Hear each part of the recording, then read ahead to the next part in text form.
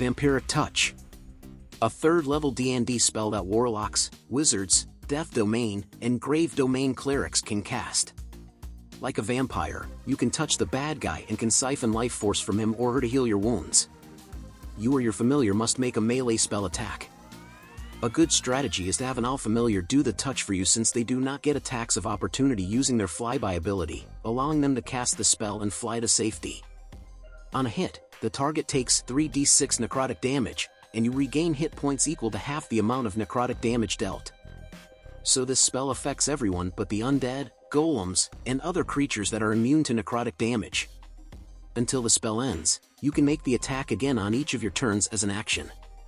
When you cast this spell using a spell slot of 4th level or higher, the damage increases by 1d6 for each slot level above 3rd. If you like the video, please subscribe.